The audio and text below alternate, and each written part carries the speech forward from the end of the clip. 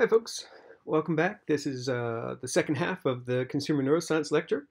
My name is Devlin, and I am giving up on the trying to get FaceTime in there, and we'll just try to do the lecture via the slide deck, hopefully try to make it as interesting as possible that way. Hopefully with GZM, we'll be able to figure out a way to do something interactive on the day as well.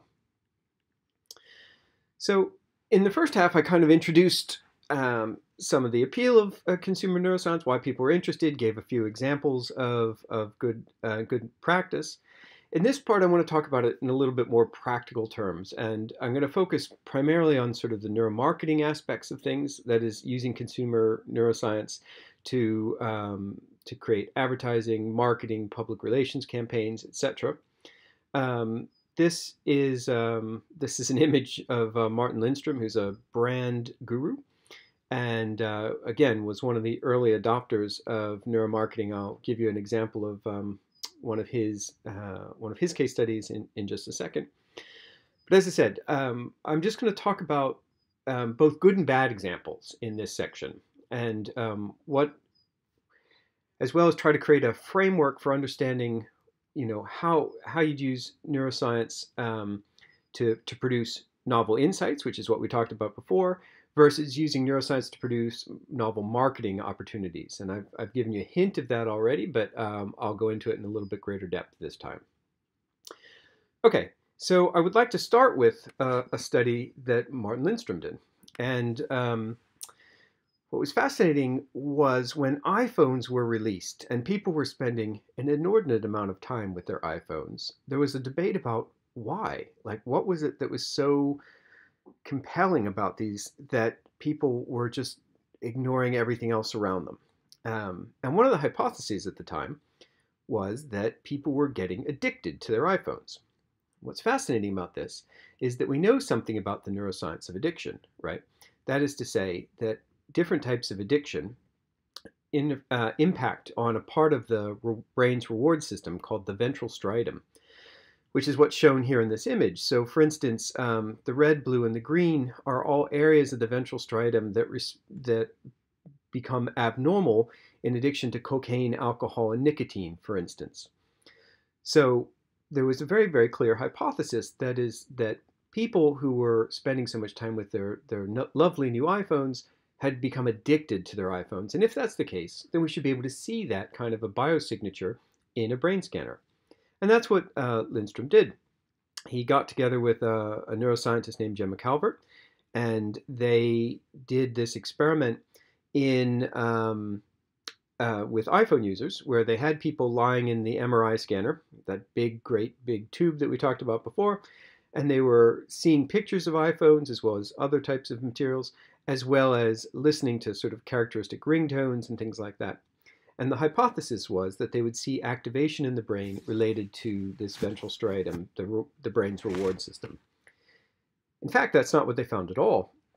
What they found was that these iPhone-related activations were really prominently characterized in the insula, which is an area here. So in yellow, right? So it's definitely not the ventral striatum. It's significantly further away. And they were finding it to their surprise. And they said, okay, well, this is really interesting, because it means that these people aren't addicted to their iPhone. They love their iPhone, literally. So that is to say that they looked at the activation in the insula and said, this clearly is an addiction. This is a biomarker for love. Now, what they've done is something that we in the field call reverse inference. That is to say, they've taken an activation pattern and tried to infer what was happening in the person's mind from that. They're trying to figure out their cognitive state. In this case, their cognitive state is they're in love. Now, the problem with this is that there really isn't a lookup table in the brain. You can't sort of say, oh, I have activation in area X. What does that mean? What is somebody thinking in that case? That's this question of reverse inference, and it's a tricky thing to do. In fact, at the time, rather than publish the work in a journal, what they did was they published it in an op-ed piece in the New York Times. 1 week later, it was followed up by a letter from 88 prominent neuroscientists from around the world, led by a guy named Russ Poldrack, who wrote an article called New York Times Op-Ed plus fMRI equals complete crap, which is to say that they, this neuroscience community, were not that impressed with this particular study. And the reason for that is when you start to look at the insula and try to figure out what it does, two things come to mind first. One is very, very few studies have ever associated love with insula activation. There are one or two, but it seems a very strange inference to go the other direction because it would mean you'd be unaware of the vast majority of the literature. In fact, what you do find is that something like a third of all fMRI studies show activation in the insula, which is an enormous number. I mean, we're talking about tens of thousands of studies that have found this, and that it's much more strongly associated with things like hatred and disgust, pain perception, interoceptive awareness, that is, awareness of your sort of internal body states. Sometimes it's associated with speech production, although that may be related to internal awareness, and body ownership.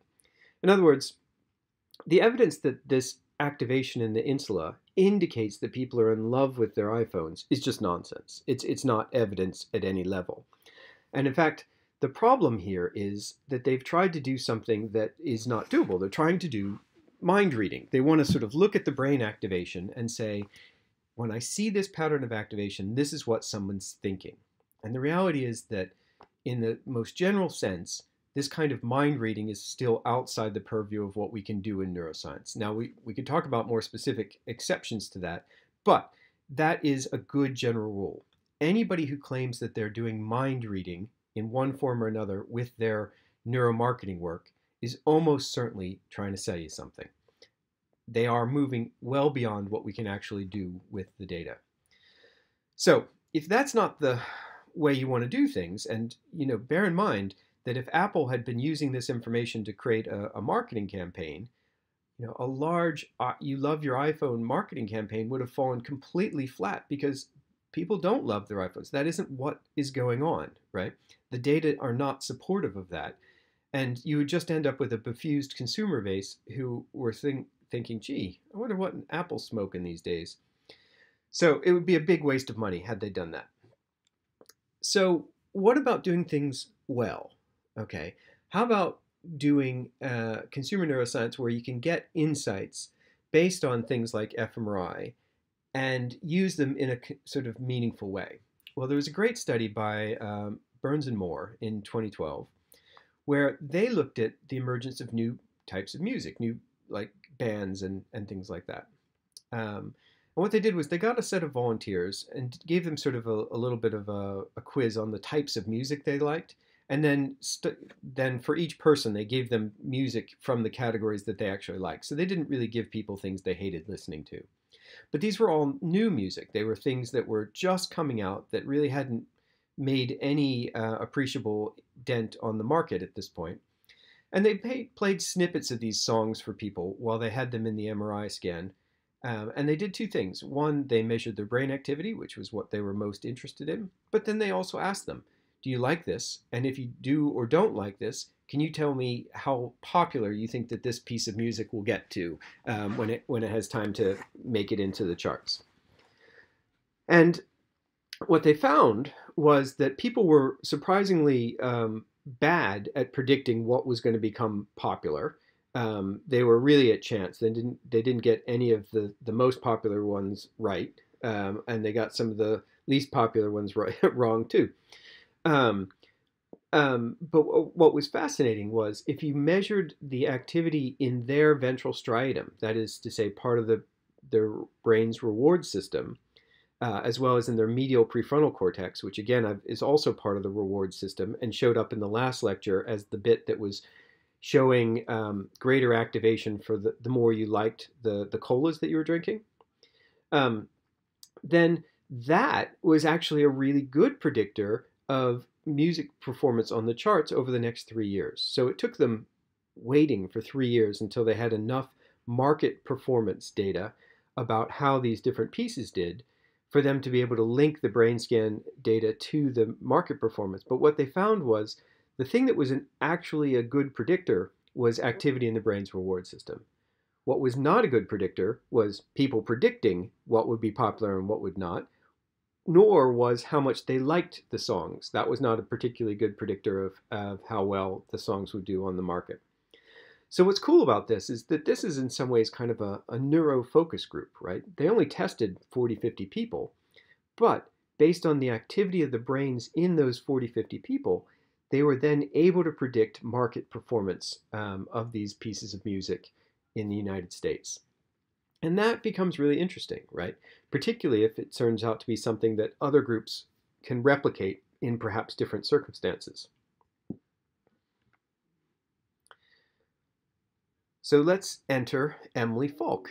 Emily Falk did this great study also in 2012 where she was trying to predict what would help people quit smoking. So there was an advertising campaign that was about to be rolled out that was essentially saying, look, how do we help people who are heavy smokers, 2-pack-a-day smokers, quit smoking? And there were 3 different ideas about the best way to do it, right?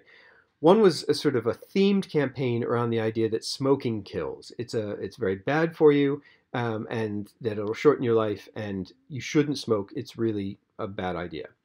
The second was a sort of theme campaign around a similar idea, but it wasn't that it killed so much that it causes disease. You know, pictures of blackened lungs and all the internal things that go wrong when you smoke. And then the third campaign was really around the problems of secondhand smoke. It's not just that you're smoking, but of course your family, in terms of your spouse and or partner, as well as any children, etc., they all have to smoke your cigarettes too. And there was a debate about which one would be the right campaign because which one would be most effective. But what Emily Falk did was she said, well, let's run all 3 campaigns in 3 different markets and measure how effective each of them is. But before we do that, let's bring in a focus group of people into the scanner who will view the advertisements from these 3 different themed campaigns, and we can measure their brain activity to see which ones are most likely to be effective. Now, again, they're only bringing in heavy smokers, and the whole point of the campaign is try to convince you to dial into this anti-smoking number to get help, okay? And they did just that. And what they found was that for the people who got brought in, the neurofocus group in this case, they started out by just asking people and said, well, which campaign do you think would be most effective? And what you can see here is that they thought that the campaign about the diseased lungs and things like that, the blackened lungs, would be the most effective, followed by the smoking kills, finally with the secondhand smoke issue being the least effective. And that was just simply by asking people.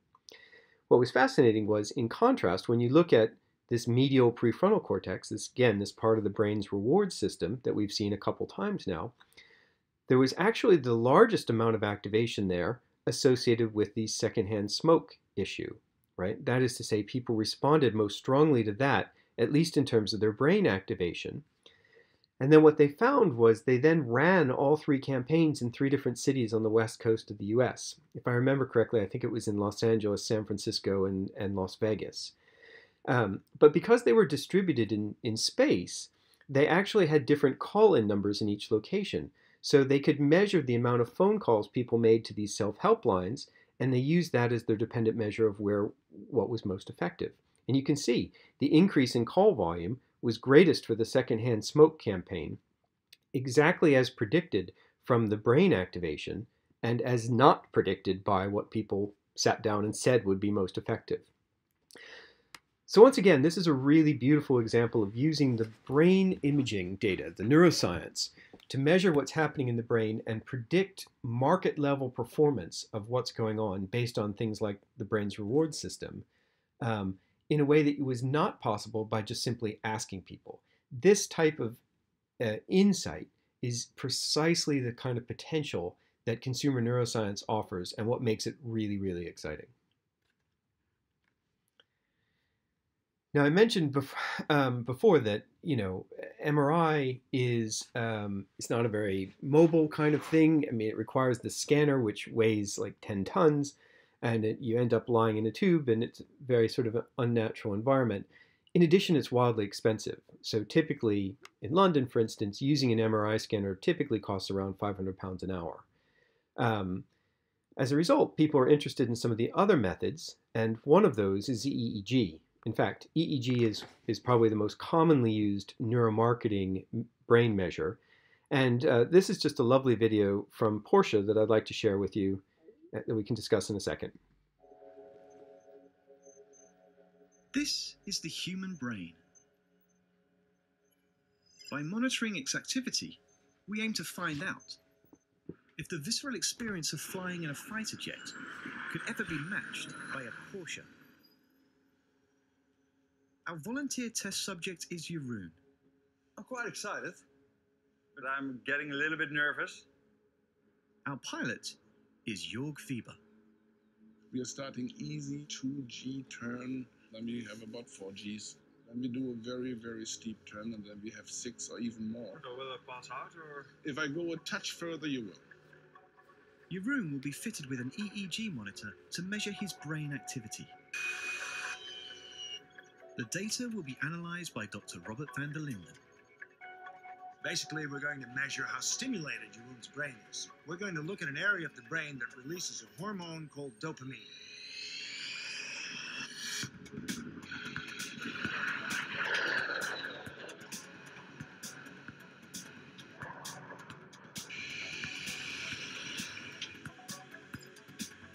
That was a little 2.5G motion. Just tell me where you're taking a curve. You're doing a little wrong. I'm now doing 4G turn for you. I'll make a steep left turn. Turn this thing out. This people a mess.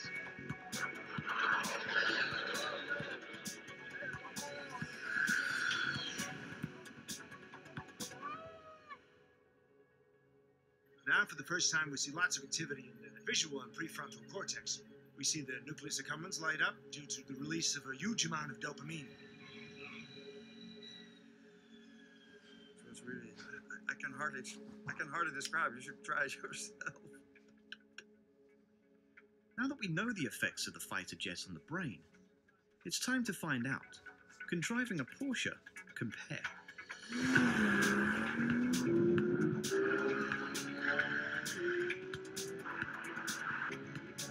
Start is very similar to the takeoff in the jet.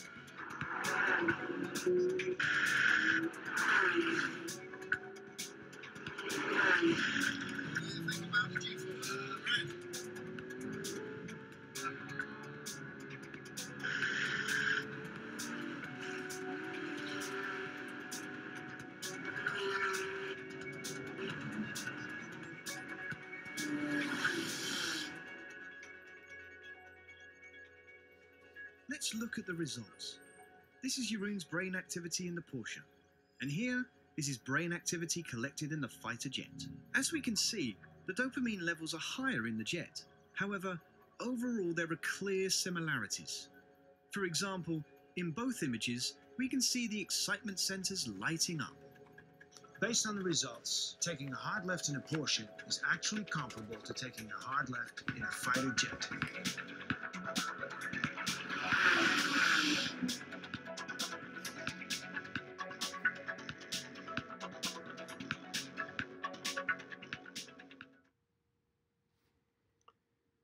Okay, so this kind of, well, we don't want to, sorry. This kind of advertisement is probably the most obvious kind of neuromarketing that you can get. I mean, the idea here was that they were going to release this video, and hopefully it would go viral. People would think it was very cool, and it would reflect well on Porche. In practice, it didn't really go viral. Nobody really caught on to it that much until a neuroscientist who goes by the name Neurobollocks on Twitter found it and wrote a really scathing blog post about this particular advertisement. And the reason that Neurobollocks was a little bit offended by this was because to anybody with a neuroscience background, it was evident that Porche had completely made up all of this. This was entirely fake. So all of this is fraudulent. Um, so that is to say that when you put an EEG cap on, and you can see the red cap that Jeroen was wearing, then one of the things you have to be really careful about is motion, like head motion, but also facial muscle motion. So, and the reason for that is that the electrical brain signals that it's recording are relatively subtle, whereas muscular activity is quite a bit larger, and as a result, it can swamp the brainwave activity. So, first of all, you can't then put a helmet on somebody because it's just knocking the sensors crazy. Second of all, you could see from his face when he was in uh, the jet, but then also in the car, he's smiling and screaming and shouting and gurning and doing all sorts of things, all of which make those data completely useless. At a more fundamental level, they're talking about measuring dopamine release. Well, dopamine is one of the important brain chemicals that's used in reward, but EEG doesn't measure dopamine release. It measures electrical activity, and it's not something that you can localize to particular brain regions very well. So the idea that you could measure dopamine release with EEG is just simply wrong. Like even in theory, that's not possible. So, um, so when with all of that and the way that the data are actually presented and shown, it's evident to anybody with a sort of a neuro background that this was falsified data, and this had really sort of pissed off neurobolics. Unfortunately, the fact that he or she took the time to then attack it meant that it did go viral to some extent for some people, but not the way Porche wanted. It went viral because it was evidence that Porche was simply providing false data to try to make a narrative about how cool their vehicles are.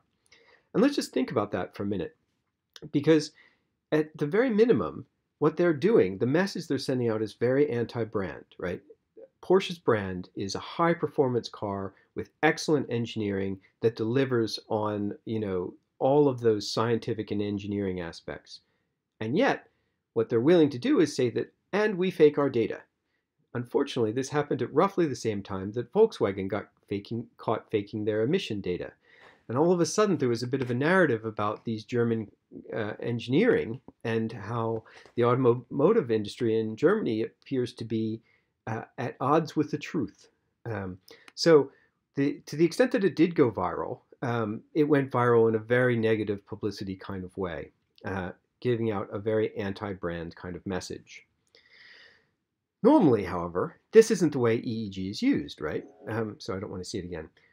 What actually happens is EEG is typically used in normal neuromarketing settings for sort of copy testing. That is, taking your advertisement or your idea of an advertisement and getting it assessed empirically to see whether or not it's going to be effective or not. So this is a still ad from Devlin about the effectiveness of soap. I've always thought that this ad was particularly funny, which probably says more about me than anything else. But what can happen is if you take this to any sort of standard neuromarketing company that offers EEG, typically what they'll do is they'll test your ad and they'll give you the kind of responses that you have here on the right. Now, I've made these numbers up because I am not a neuromarketing company and I don't know what their actual figures are, but this is the kind of thing that you would get. You get a score for emotion, for memory, and for attention. And you just basically get a loading on the three. So people use their EEG to measure the emotional level, how memorable it is, and how much attention people are paying. And then based on that information, and typically a database of how similar ads or your competitors' ads have done on those three scores, you can decide whether your ad fits the bill that you wanted. You wanted something attention-grabbing and very emotional? Fantastic. This might not weight so well on memory, but maybe you don't care because that wasn't really what your goal was in this particular instance. This is the typical way that neuromarketing companies offer services, particularly around copy testing. And again, it's worth pointing out that this is a form of mind reading. They're essentially saying we can measure in your mind your emotional levels, your memory levels, and your attention, and we can put a number on it. And that 83 is different than an 87 or a 62. So we can do it very, very precisely and in a meaningful way. Let's think about how these things actually come about, right? So this is what an EEG data set looks like. These are only 19 channels of typically somewhere between 32 and 128 channels. and each channel is measuring up and down a little electrical activity wiggles, right? That's what you can see here. In order to evaluate how they get emotion, memory, and attention, first of all, they'll tell you first that that's secret. They're never going to tell you where that comes from because this is proprietary. And to my mind, that's already a problem because what they're suggesting is that they can do something that science can't, but they don't have to tell you how. Now, in science, we wouldn't get away with that, right? If you wanted to make a claim like we could do something that no one else could, you'd actually have to show us the truth of that. So claiming a proprietary algorithm is not something that fills anyone with a great deal of faith, I would say. Now, there are exceptions to that. If you're Google and you're doing, search, and you're going to say, look, the secret is in our algorithm. That's how we do things. Well, that's all well and good because you, the user, can see right away whether or not you're getting the results that you want. Okay, that makes sense. If you're not getting the search items you want, then you're not going to continue to use Google. Well, look, in this case, you don't get that. You're going to get some measure of whether your ad is effective or not that you're going to then make decisions on, but you have no way of validating that in any independent way. So proprietary algorithms are another sort of warning sign to pay attention to when companies are offering their own methods. So given that, what we can do is try to recreate what they're doing based on what little information they share. And for instance, one of the things that happens when people are measuring emotion with EEG typically is they divide the sensors from the left part of the head from the right part. And the reason for this is that everybody knows that the right hemisphere is the emotional part of the brain and the left isn't. So if you could compare right to left, then you can compare the strength of the emotion trace. Now, obviously, from those of you who have heard the first lecture, you already know that that's a myth that this is even based on. But nonetheless, this is the approach that's being used. They then throw out all of the sensors that aren't on the frontal lobes, that is, to the parts of the brain in the front of your head. And then with the sensors that are left, they sort of average those signals and then subtract them. And the subtraction gives you a measure in terms of intensity. You can take an average of that time series over and scale it between 0 and 100 and say, we've got an emotional score of 83%, right? Now, look, I've already highlighted that there are at least two major problems with that. There's a third, which I didn't go into in terms of the technical ways that EEG measures signal, but it's based on proprietary algorithm, and it's based on a brain myth to begin with. So either way, what you're measuring is not emotion, right? It's not nothing, but we have no idea what it is, and it could well be something that's absolutely meaningless. Most things that you can measure have no particular meaning. So if you do the same kind of thing, but instead you replace the frontal lobe electrodes with the parietal electrodes, then you can arguably measure attention. And then if you do the same thing with temporal lobe electrodes, then you can also measure memory. It's a very crude and very inaccurate way of doing this, right? It's predicated on the idea that we can read your mind from your EEG, which we cannot. So what about using EEG in a really good way? So I gave you an example earlier in terms of the predicting the swing voters in the Brexit election. But there's another one that's a particularly good example that I like that comes from the world of product development. So as many of you know, English is an important language to learn in Japan because it's such an important business language. But one of the things that's interesting is that Japan doesn't have this RL sound distinction that we have in English. So they don't distinguish between R and L, which makes it very difficult for people in Japan learning English to hear that difference between R and L. So for instance, the difference between the word light and right, which is probably obvious to all of you, is exactly the kind of thing that's very challenging to somebody who grew up speaking Japanese and is learning English as a foreign language.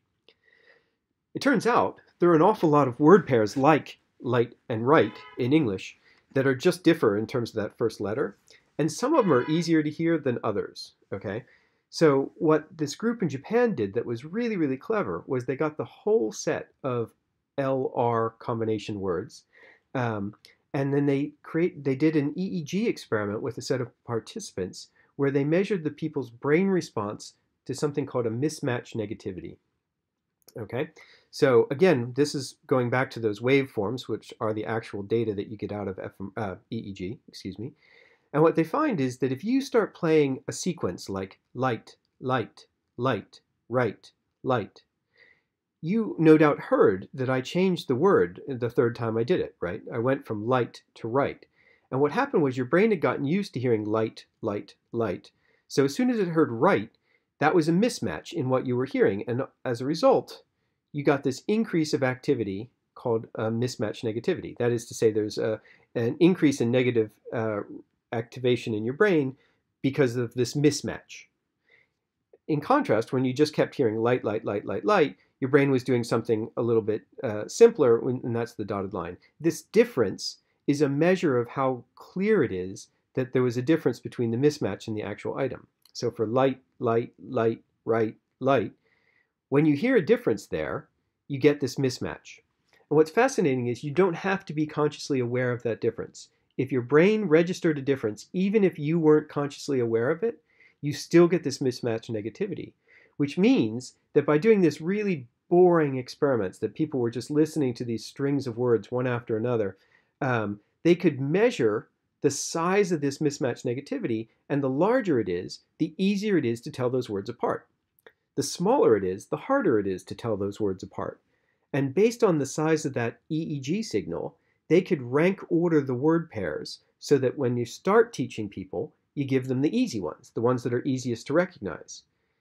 As they become a little bit more advanced, you give them the more advanced words. And then as they become expert, you give them the hardest set of words so that you give them the easiest problem to solve first, and then you make the problem harder and harder as you go along. What's really, really clever about this is that by ranking those words using this EEG signal, they got an unbiased measure of how to go from easy to most difficult, right? And it's something that's very tricky. You can't get that from just asking people because they're very, very poor at being able to tell what's easy and what's difficult. So this was a really brilliant example, and they built some educational tools around this as well as an app. And this kind of approach was used to make sure that the stimuli that were used in these sort of teaching English as a foreign language were optimized for the learning stage of the participants. This is a beautiful example of how to use EEG to help with something like product development. So again, it isn't really about marketing in this case, but it is about understanding your consumers and trying to tailor your product to best fit your consumers' needs. I want to go into another example. So I'm going to just play a short video for you here that you will recognize will have some issues, but let's discuss them once we're done.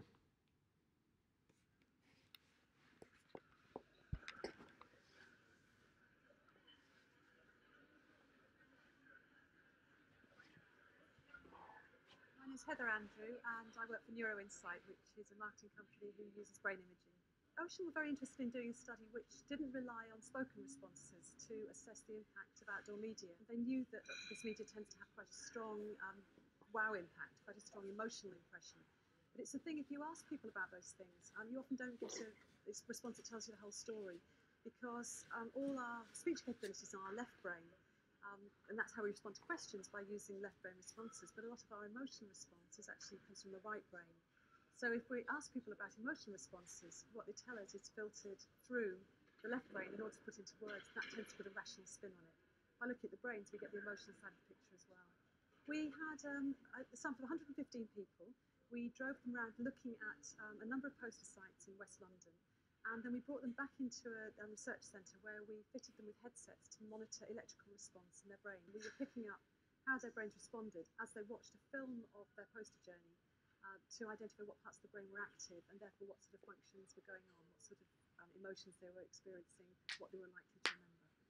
It tells us that outdoors is very effective. It stands out very well in the environment in which people see it. And that particularly, the things that seem to make it particularly successful outdoor are not just the size and scale of a structure on which people see outdoor advertising, but also how long they're exposed to it, whether it's digital or static, whether it's moving or static, and whether it's on a location which in itself has a certain iconic value, where it's a structure which has a wow factor. And essentially, the most powerful messages are communicated via big iconic structures which have a particularly strong impact on the right brain and on our emotional responses. I think these studies have a real importance in building our understanding of how people respond to communication. We can have lots of theories and hypotheses about the way that advertising and communication works, but quite often it's difficult to validate that, certainly in a quantified way, because what people say isn't always what they actually do. And when we look at brain response, we're getting a very uncluttered response to what people are seeing and how they're reacting to it. That gives us a much better understanding, not just of what's happening, but why it's happening in terms of why our brains are responding as they do. And that builds the general understanding we have about how communication works.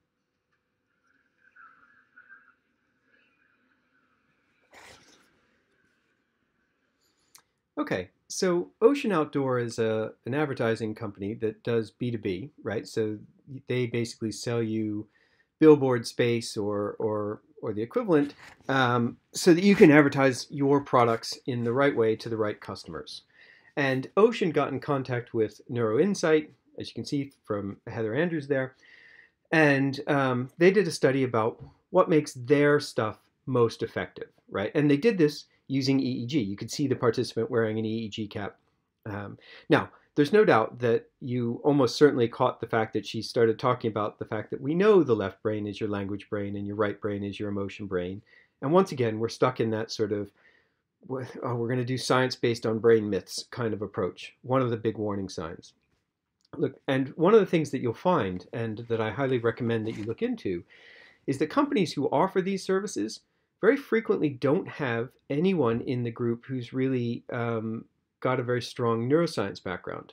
So for instance, Neuroinsight here in the UK is a relatively small branch of a larger international company. But when I last looked, which I admit is a little bit ago, but there wasn't a single person in the entire UK office who had any neuroscience background.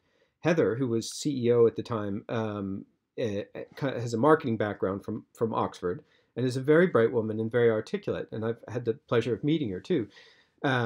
She's moved on, but now the current CEO is again another lovely person who I've met with, but who really comes from a marketing background. So if you don't have people who are involved in the work with a neuro background, it's very likely that you won't get things exactly right because it's a very complicated field and it requires very specialist expertise. What I would say is that there's nothing, it's not just neuroscientists though. I mean, I would say that, wouldn't I? Because I am a neuroscientist. What I would say is that it's neuroscientists in collaboration with marketing people who are the ones who produce the best results. These are the people who understand what the marketing campaigns are, how they're rolled out, how you measure their effectiveness. And that's coupled with somebody who understands, experimental design and neuroscience measures and what you can infer out of them. The best of the consumer neuroscience work comes when those two groups are combined and working together. When they're not, when you're looking at companies who perhaps don't offer a great deal in the way of expertise in neuroscience, then that's one of the things to see as a warning sign that you need to look out for. Okay, so in any event, with this Neuroinsight situation, what were the key points that Heather raised, right? I mean, she basically said outdoor did very well, but they did particularly well when the billboards that you're looking at were large relative to small, when they were moving relative to still, when you spent more time in front of them relative to less, and if it was in a really interesting place. So the billboards on Piccadilly Circus do better than the ones on the bus stop behind my house. Now, I think that reasonable people might question whether or not there are any really novel insights in that. I mean, nothing that she said sounds crazy, but by the same token, I'm not sure I needed to test 115 people with fancy brain scanning equipment to realize that, bigger things that are moving and that are in cool places do better than other things, right? I mean, it just seems self-evident. And then the question that raises then is, what's the goodness? But what's interesting is the goodness is what's in this video, right? This was a big event that was run at the Gherkin, and a lot of the clients that Ocean uses were at this event. There's CEOs and CFOs and things like that. And they were well impressed with this. They see Ocean as being thought leaders who are being innovative and who are using science to leverage the best in the field so that they're providing the best for their clients. And in fact, their business went up, right? So despite the fact that it didn't produce novel insights, it was a very, very effective way of using neuroscience as marketing. That is to say, as part of the B2B campaigning that they were doing. And it was effective, so effective that some of Ocean's competitors came to me, in fact, and said, "Good Lord, what are they doing? Why are they doing it? And how do we get in on it?" So it was a really effective campaign, and you can see that based on the fact that it's still up on Ocean's website under Research in Neuroscience, and you can see this video and others there. So what's going on with that? This is what's typically known as the seductive allure of neuroscience, right? So that is to say that just simply including what would otherwise be unnecessary neuroscience information makes something sort of more appealing, more believable, and perhaps more memorable. So there's some really good psychology about this, right? So this was an experiment that was done in the States a few years ago where they were giving people paragraphs, basic stories, and they included different types of extra information in it. So for instance, in this particular example, they told people that watching television and completing arithmetic problems both lead to activation in the temporal lobes of your brain, and therefore watching television can improve your math skills. Now that's a strange and specious argument, right? Even if it's true that both TV and arithmetic problems activate your temporal lobe, that doesn't mean that one's going to help the other. It just means that there's something that they have in common, right? And what they did was they gave people this text, and they either included this bar plot image here on the left, showing activation in the temporal lobes, or they included this completely superfluous picture of two brains with activation in the temporal lobes here on the right. And what they found was that afterwards, people were more willing to believe that watching television somehow improves your math skills when it was accompanied by this picture of brains here on the right. And in fact, people even remembered the argument better afterwards. What was fascinating was this wasn't just your average punter, where the effect was seen, but even in people who were doing like undergraduate degrees in psychology and neuroscience were susceptible to this effect. When they tested people who were academics, experts in the field, the effect goes the other way. The academics actually find that unnecessary pictures of brain that make an argument silly made them angrier, and they were less likely to believe it than they would otherwise. But for the vast majority of the population, this is a very strong effect, and it's what's become called the seductive allure of neuroscience. In some ways, this is kind of like a celebrity endorsement from your brain, right? If your brain says it's true, surely it's true. And we're going to buy that because after the decade of the brain, everybody thinks brains are really good science. So there are good and bad ways of using this.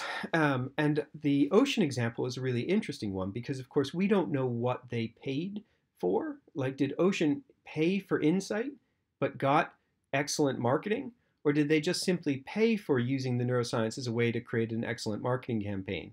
The difference here is probably one of scale.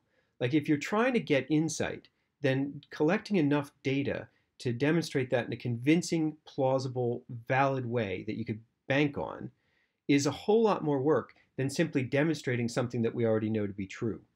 If you're just doing a demonstration, you can normally do it a lot faster, a lot more cheaply, and as a result, you can do it for significantly less budget. So let me just give you a case study of using neuroscience as marketing. And this is, again, one that we ran where we got approached by Encore Tickets in the West End and said, we're going to run this advertising campaign around best live, right? That is to say, it's always best to go see stuff live.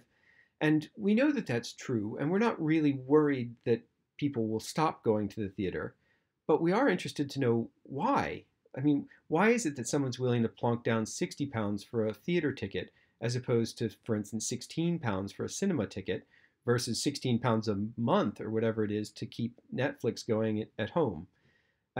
What is it about that experience from a psychological perspective? And is there any way that we can illustrate it in a live setting?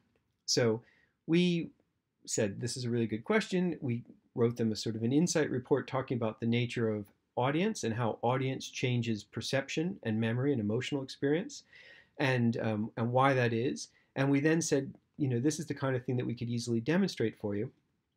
So in conjunction with the Savoy Theatre in London, they said, well, let's do that. And that is, let's give us a demonstration of why it's worth going out when you could stay home, sitting at home in your torn up jeans with your multiple devices and not have to deal with having to pay £5 for a tiny little pot of ice cream at the intermission.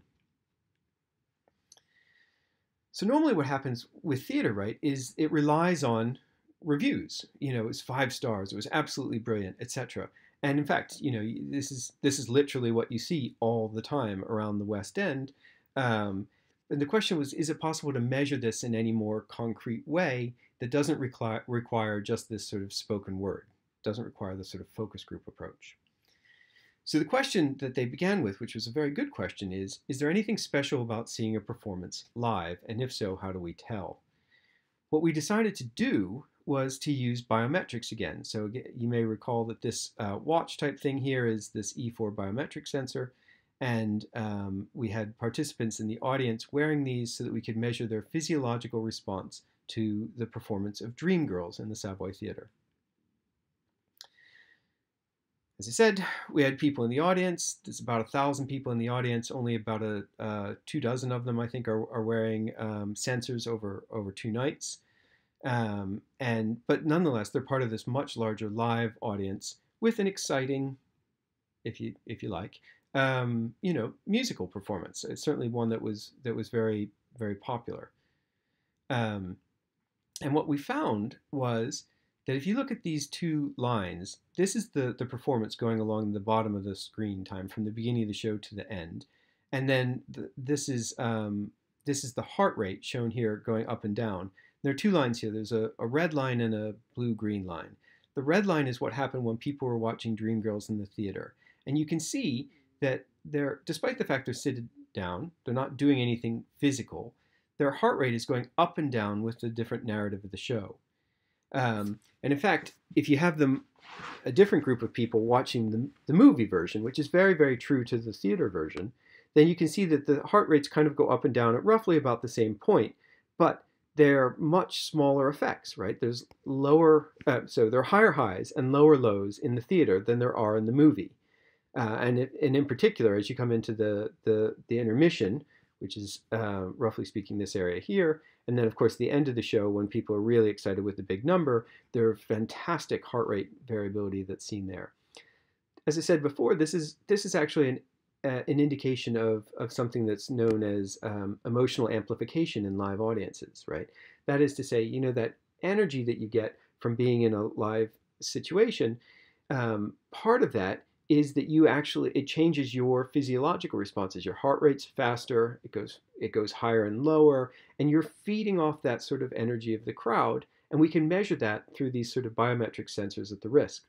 So despite the fact that the show is essentially the same, the engagement with the show is very different when you're in a live environment, and this is just a simple demonstration of that. One sort of unexpected consequence of this is when we plotted out people's heart rates, we separated into what the British Heart Foundation refers to as the healthy cardio zone, right? So that is to say, when you're at 40 to 80% of your personal max heart rate, and we've just sort of aligned that in this particular image. But what we found was that on average, our participants were spending 28 minutes of their 2.5 hours in the theater in this healthy cardio zone. So it's definitely not the same as saying that they're exercising, but their heart is getting a light cardio workout simply through the emotional highs and lows of the show, despite the fact they're sitting on their butts. So their muscles aren't benefiting, their lungs aren't benefiting, etc. But there is a cardiovascular benefit to sitting there enjoying the show that equates to about 30 minutes of a light workout. Now, this got a lot of media attention, which is exactly what they wanted, right? They wanted to use the neuroscience to promote the material. So this is neuroscience as marketing, and in this case, particularly in the PR kind of realm. So various theater groups had articles about this. There was a famous playwright in the U.S. who, when he was accepting his speech, had a big article in the New York Times where he started talking about our work and said, this is why he's a playwright. This is why he writes live shows, because that energy that he gets from bringing a live audience into a performance and taking them on a journey was what makes his job a worthwhile job. And this got some attention in professional trade magazines. Of course, it wouldn't be anything legit unless the Sun got its chance to sort of say that Dreamgirls is as good as your heart as a 30-minute workout. I remember distinctly having this conversation with this particular reporter. I was on a train coming into London, and I was trying to make the point that it's not the same as an exercise workout. Because of the fact that your body and lungs and things aren't benefiting too. It's really just your heart. But nonetheless, that distinction was a bit lost in this particular headline. Possibly the press that I was most pleased about was when Margaret Atwood tweeted about the work that we had done. And this is, again, something that was really exciting for us as Margaret Atwood fans. But the fact that she's listening to this kind of material and saying that what makes it really exciting is the fact that this science is telling us something that we already know, right? It's just a demonstration, but nonetheless, it captures people's imagination, and that was wonderful. So from Encore's perspective, this is an example of using neuroscience as marketing to sort of promote the kind of story that you'd like to tell about your particular industry or product in this case. So to just recap there's a difference between using neuroscience for marketing and using neuroscience as marketing. From my perspective, using neuroscience for marketing is when you're producing, I've reversed these. Oh no, I'm sorry. For marketing is when you're producing insight. So I have these exactly backwards, and my apologies. That is to say, you need to have scientifically valid results, and which means that you need to do it correctly and you need to do it well, which takes much more resources. It's resource intensive in both time and in money to ensure that the results that you get are valid so that you can draw valid conclusions from it. In contrast, when you use neuroscience as marketing, all you're doing is producing marketing materials, right? So you're producing some cool visuals or some cool facts or some cool responses, and you're relying on this seductive appeal of neuroscience. And in the sense that it's non-experimental, because it's a demonstration rather than producing novel insights, it tends to be much lower complexity and much lower cost, which means you can do it faster and on a much cheaper budget. Okay, so let's just sort of wind things down here. I just want to talk about how you tell some of the differences between good consumer neuroscience and bad consumer neuroscience or neuromarketing. So I'm going to refer to this as neuromarketing snake oil, right? And I've talked about some of these warning signs as we went on, but let me just reiterate them here.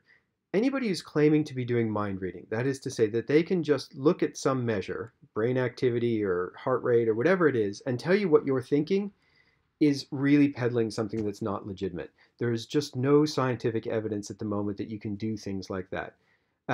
And if it doesn't exist in science, there's no reason that industry has sort of worked it out and not told anybody, because they had at least a Nobel Prize in there if they could have done it legitimately. The other thing to worry about is when companies really only ever offer one solution. If there's only one thing that they do and they apply it to all sorts of different problems, that's something to worry about. Now, there are companies that only offer one solution to one problem. So for instance, a company like Nielsen Consumer Neuroscience offers a particular solution, but they only really offer it for copy testing advertisements.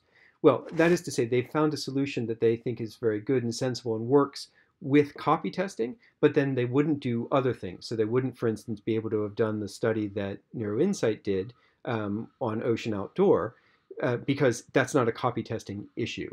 So what I'm saying here is that you need to be careful of companies that are only offering one solution that they're applying to multiple different problems. That's not the way this actually works. If you're going to try to get insight, you need to solve each problem individually. The other thing that's hard to look for, but is worth looking at, is whether or not the company has people in it that actually have decent neuroscientific credentials. I'm sure that they have people who are technicians, and I'm sure that they have people who have good marketing chops. That's excellent. And that's essential. But that's not the whole story. They also need people with actual neuroscientific backgrounds, and that probably needs to be at least postgraduate level. I should add that this is not typically medical doctors. Medical doctors have a little bit of neuroscience and a little bit of physiology and a little bit of pharmacology and a little bit of lots of things that allow them to do their job. But medical doctors aren't trained as neuroscientists. They're trained as medical doctors. Just as you wouldn't come to me if you had coronavirus, you shouldn't go to a doctor if what you want is a neuroscientist. Any of these things that are based on neuromyths are just immediately warning signs, right? I mean, if that's the predicate, then just forget it. The results are going to be meaningless. And then finally, if what they're saying is that we could tell you how we did it, but we'd have to kill you, then forget about it, right? They're using these proprietary analyses that have no external validity to them and in principle aren't validatable because they won't share the information. If they were doing something that was scientifically valid, they would have to make the methods open to everybody's scrutiny.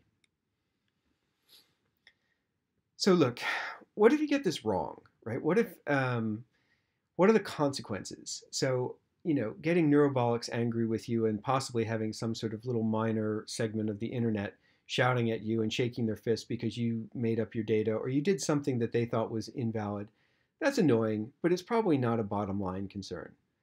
It's a totally different story if what you're peddling is an anti-brand message, right? If the message that you're putting out goes exactly against the message that you'd like associating with your company, then that's something that you do genuinely need to be concerned about. And Porche is a good example of that.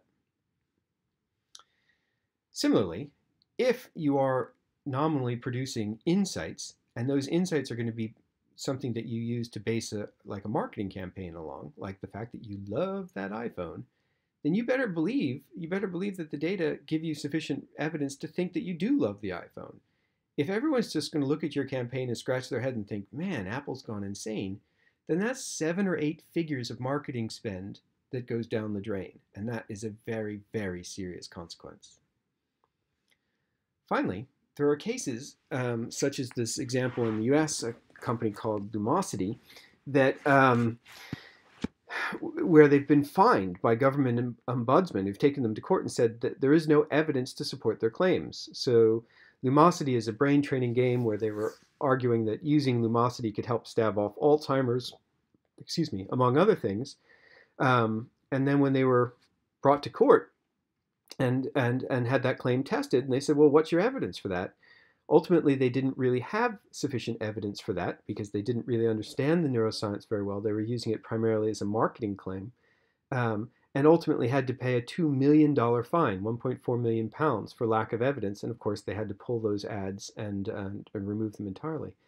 So getting the evidence wrong is important. And it's not just important to me because I'm a neuroscientist and I think that it's, we should get our neuroscience right for sort of purist reasons. These have bottom line implications for companies. As a result, if you're going to use neuroscience to try to gain insight, which I think is a wonderful thing to do, and it has a lot of potential, then by definition, you need to make sure that you're doing it in a valid, meaningful way. And typically, that involves having to collaborate with people who understand the neuroscience. Now, mind you, that's not enough. They also then need to understand your business concerns and the marketing aspects and all the rest of it so that they're capable of doing it in a meaningful way and not just go off on their own little tangents and ultimately you get nothing useful out of it. And I accept that kind of intersection of the two groups is a small set at the moment, but the mere fact that you're here and listening today and are interested in these topics is probably an indication that overall there's a rising tide here and that there are a lot more people who will be much more savvy about this moving forward. I like to end with this slide where I just talk about the Gartner hype cycle, right? And you've probably seen this before, but the idea here is that anytime you introduce a new technological trigger, you get this kind of characteristic pattern over time. So you introduce something and very soon afterwards, basically people get overly excited about it, this peak of inflated expectations. They think that it does everything, it's the answer to all of their problems, and they gush about it in a very sort of over-the-top kind of way. But what you quickly find is that leads to this trough of disillusionment where people's expectations aren't aren't validated. There's lots of examples where things don't do what they were supposed to, and people go from gushing to throwing the baby out with the bathwater. But what happens over time is that people become familiar with what the strengths and the weaknesses of this new technological tool are, and how they can be used productively and how they fit into the larger landscape. And that's this sort of slope of enlightenment. I'm hoping that today's lectures and today's session very much help work on that slope of enlightenment, because now you should have a little bit better sense of what's available, what are some of its strengths and weaknesses, and how might these be applied in various different types of business settings in order to reach this kind of plateau of productivity. That is, the point at which consumer neuroscience methods will supplement but not replace the kind of more traditional marketing methods like focus groups and implicit attitude testing and all sorts of other more traditional measures, insofar as they provide novel insights that you can't get otherwise, and you can leverage that information to make better decisions for your company, for your consumers, and for the public as a whole. And with that, I will say thank you very much, and hopefully this will now lead into an interactive session where we can discuss things between us.